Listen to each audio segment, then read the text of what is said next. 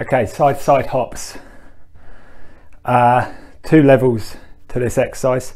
So initially what you're going to do, interlock fingers, hands to the front, lock up your arms, keep your back nice and straight, focus on a point at eye level in front of you onto one leg, and then literally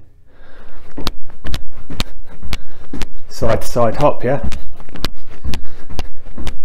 so about 15 to 20 on each leg.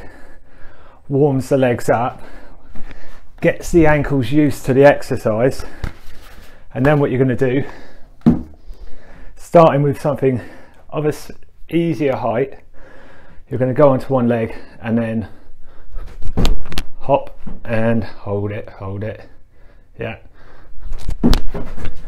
bollocks, here we go.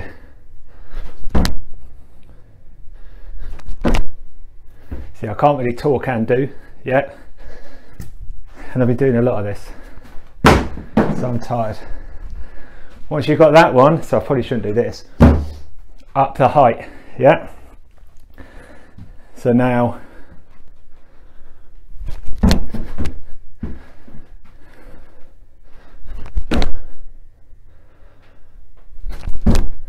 yeah, and hold. You're going to wobble initially, yeah, it's fine, but what you're looking for is a stable landing, yeah, and it will come. On the first couple you always wobble because you've just changed the height, so you're changing the force, so the ankle and the knee and the hip will have to go, oh, what's that, sweating, yeah. So if you wobble on the first couple, don't worry, persevere.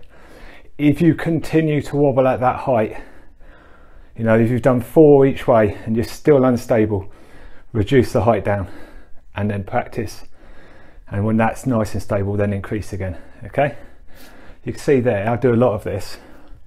First couple I always wobble, and then the body suddenly gets used to it, and then it's okay.